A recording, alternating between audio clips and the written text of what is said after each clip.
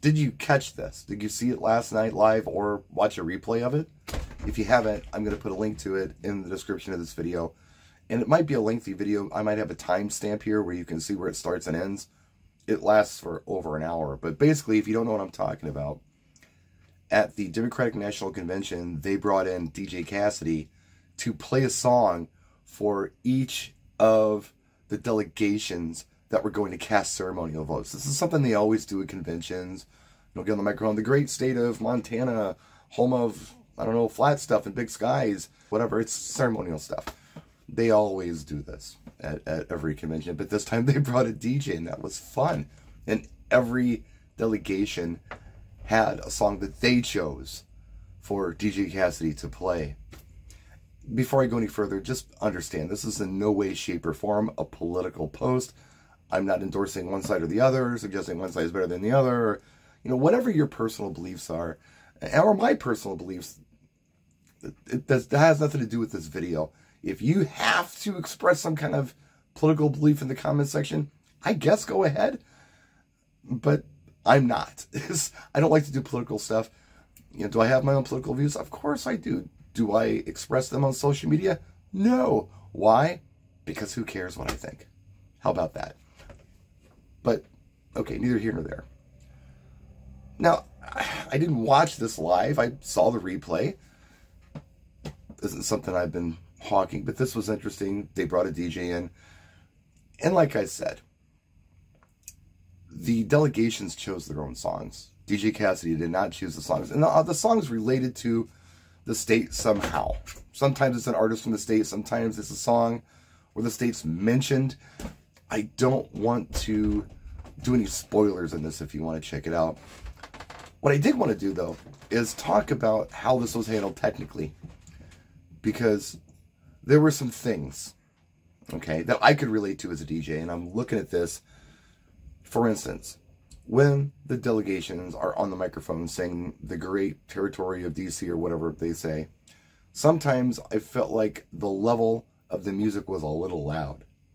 It's like, turn it down so we can hear this person. But then I got to thinking, I bet DJ Cassidy has absolutely zero control of this. What I'm thinking is happening is he's sending a 0 dB signal out to some main board that has control over, like, whatever it is, 60 microphones. So they're controlling the mic volume and his volume. And all he's doing is doing the song transactions and emceeing it. Who is this guy? Well, I'm not familiar with him, but apparently a lot of famous people are. He's done stuff for Oprah Winfrey, Jay-Z, Beyonce, Jennifer Lopez, and the Obamas. Like, their inaugurations and all kinds of stuff. So he's kind of that guy, you know, who they were bringing in for this big stuff. There were a couple of interesting things that happened, and I think we can all relate to this as wedding DJs, where maybe you've got a wedding party where they want a song for every person that comes in. You get it all lined up and organized, and you don't want to screw this up. You want to make sure the right song is played for the right person. You want to get the cues right and all that stuff. And then last minute, there's a change in the order of things. This happened last night. In fact, it happened immediately. Alabama was first. I think it was Alabama. And they weren't ready yet. So they had to go on to whatever the next state was. Arkansas, I don't remember what it was. And then they went back to Alabama as soon as they were ready. And he was good with the cues on that. He was really good with that. He made it happen. He made the on-the-fly adjustment. And that's cool. That's impressive stuff. That's what we all have to do. California, for instance, they weren't ready. So they had to go on to the next one in alphabetical order. And California ended up being last. Minnesota wasn't ready. And that one I thought was interesting because DJ Cassidy's thinking, okay, time for Minnesota. Here's my song. He plays the song. And again, I won't blow it for you. But he plays this one particular song. And then turns out they're not ready to go. So he's got to move on to the next M state, or whatever it happens to be, and play their song. They go on later, much later, like towards the end, and he has an alternate track that he plays I thought that was cool. So he didn't like Catch the Thunder. Okay, we know it's coming. This is going to be boring. No, he had another track. That was neat. Georgia. I won't spoil it for you, but Georgia was worth checking out. That was really cool. They kind of stole the show. They really did. Georgia was neat. But yeah, it was a real interesting way to handle this. And it gave it a lot of energy. As far as DJ Cassidy's performance goes, like I said, his cues were on it. I'm sure he had absolutely no control over volumes of microphone or the sound. That was somebody else. And if you watch it, you can tell that some are better than others. Some volumes are better than others as far as the track versus the vocal thing. The only weird one was California. They had a couple of songs. And one of the songs that they had was different than any other song that was played that night because it had lyrics on top of it. So you've got their governor trying to say his spiel on the microphone. And in the background, you're hearing a Kendrick Lamar song. And that's the only spoiler I give you. But he's rapping. And it was hard to hear two voices at once. That was distracting. Everything else that DJ Cassidy played, I don't know if he was using stems or he had instrumentals, but there were no vocals on it, really. Except for Georgia, you have to watch that one. And it may have had to do with what Californians wanted. And you know how that goes. People want things, and maybe you advise against it, and they're like, no, we really want it, so you got to just do it.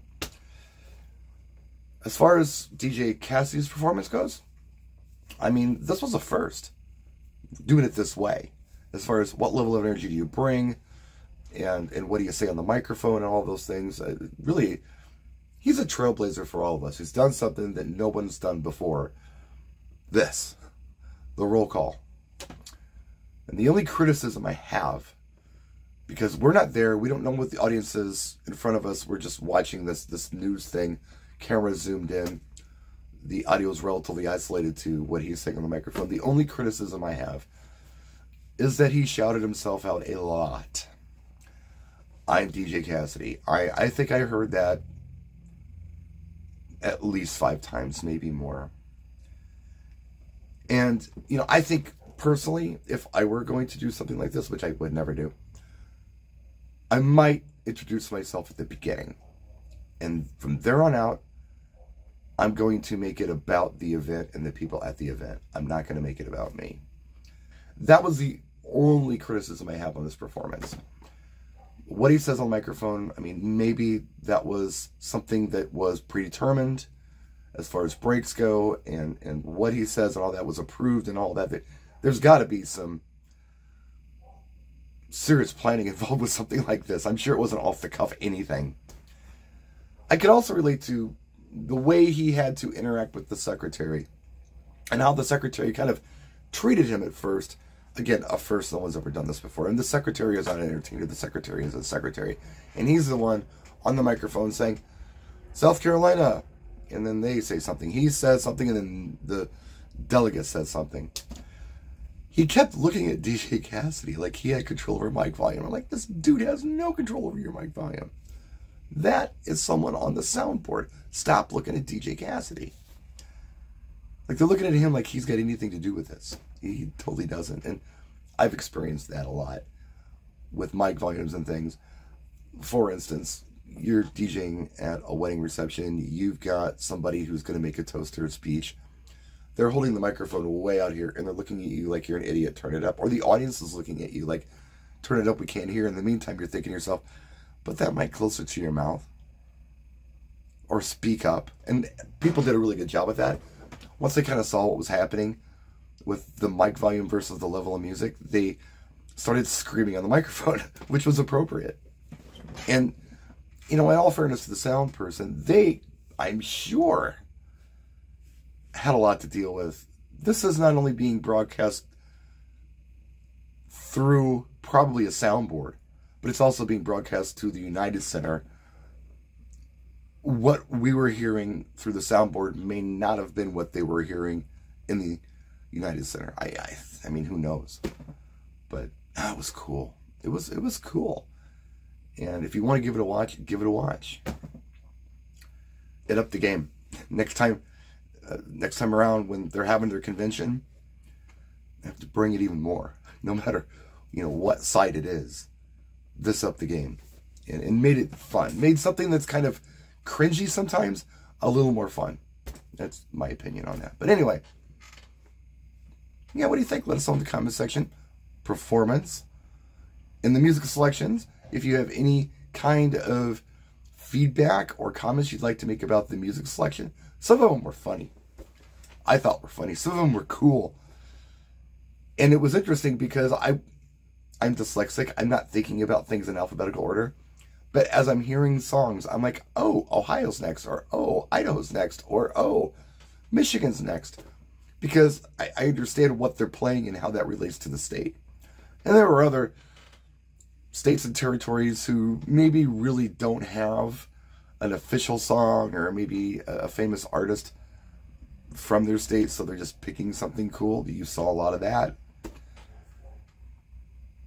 And the variety of music that was chosen was interesting too, because it was hip-hop, R&B, it was rock, it was top 40, it was country, it was a lot of things.